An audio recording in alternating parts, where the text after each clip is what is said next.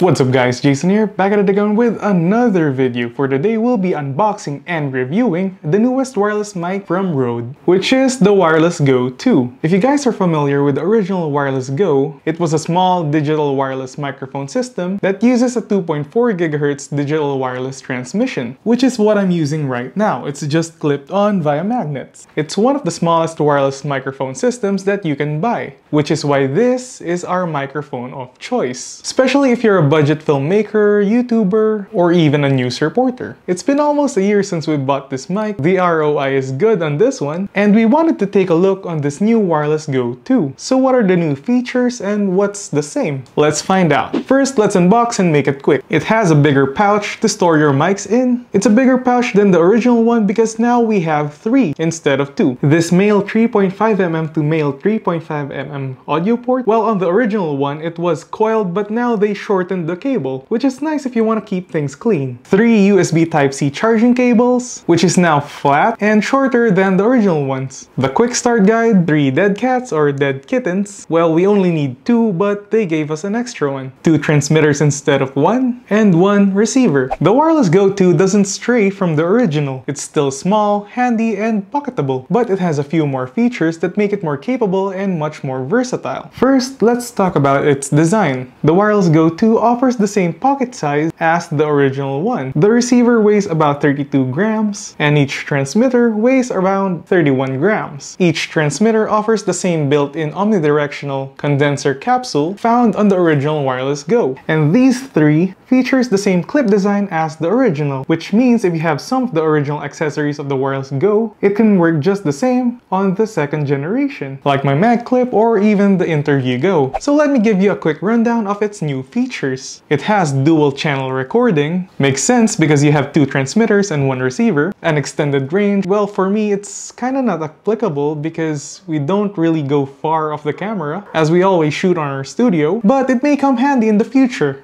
when we can all go outside. A safety channel, and get this, a Rode app. We don't really have this on the original Rode mic. And universal compatibility with computers, mobile devices, and of course cameras. So let's talk about its build quality. Actually, looking very close at it, it's just the same as the original Wireless Go. However, I haven't had any issues about build quality on the original Wireless Go over the past few months. So I'm guessing this Wireless Go 2 has the same exact construction and will last me for years to come. And get this, we have dropped the original version one too many times that I don't want to admit, and it has never stopped working. Just like its predecessor, the Wireless Go not only has a 3.5mm mic input jack, but it also has a built-in omnidirectional condenser capsule. And yes, this is the same built-in microphone that is found on the original. It is claimed to ensure reliable audio pickup even if the mic placement is less than ideal. But then again, I don't really go far off from the mic, but this is very nice to know. The included 3.5mm TRS output cable lets you connect the receiver to your camera or audio recorder. Also, you can get an optional SC15 USB-C to Lightning adapter to allow you to record on your smartphone or even tablet or other compatible devices. You can plug your headphones directly into the output of the receiver unit to monitor when recording into a smartphone or tablet, which is not available on the original Wireless Go. For the original, you had to buy a TRS adapter to TRS, you have to buy the Lightning to 3.5mm audio jack. Yeah, dongle life is real, it's gonna be messy. The Wireless Go 2 is a dual channel wireless microphone system, which means you can record 2 sound sources simultaneously or use it as a single channel wireless microphone, which is why we now have 2 transmitters instead of 1. Also, the good thing about 2 transmitters, well, this was our struggle with the Wireless Go 1. Mary and I cannot really do a collab video unless we're using a shotgun mic, because it's kind of awkward if we're gonna do like, hey, I'm Jason, hey, it's Mary. Mali, it's your tech girl.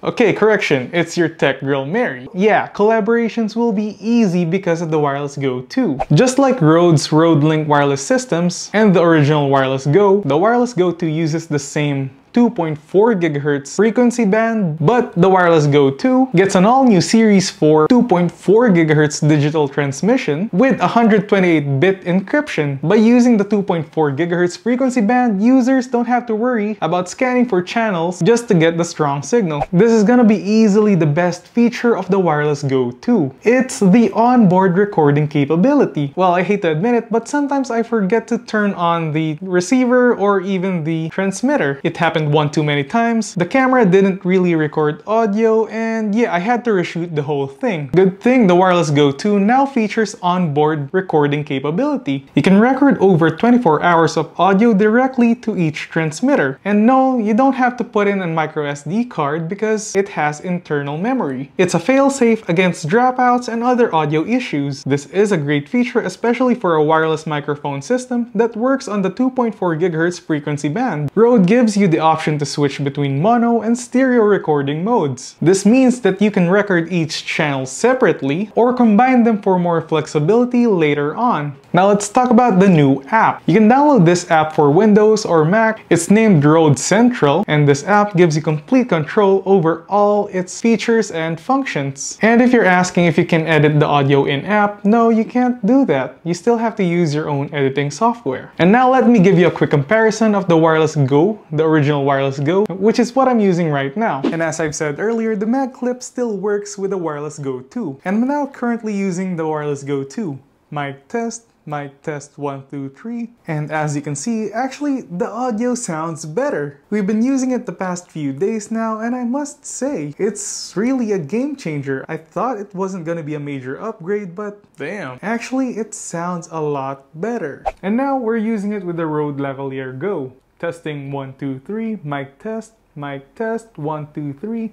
Mic test 1, 2, 3, 4. Well, we only use lav mics depending on what the clothes we're wearing. So for example, if we have clothes that are too light to carry the Wireless Go, we opt for the Rode lav mic. We actually bought the original Wireless Go on Lazada, and I'll leave the link down below. And even the Rode Lav Go. Now you're probably questioning, how did we get the Wireless Go 2? We've actually outsourced it and bought it on a reseller on Facebook. And yeah, the pricing is kinda high. This Rode Wireless Go 2 costs $300, but of course we had to pay for shipping, tax. So yeah, the prices went up to 21,000 pesos. So if you're planning to get this, I really do suggest that you have to just wait until it reaches our Philippine shores. I'm sure Henry's Professional or even Lazada will have it eventually. So yeah, that's pretty much it for today's video. Again, it's me, Jason. See you in the next one. Bye guys!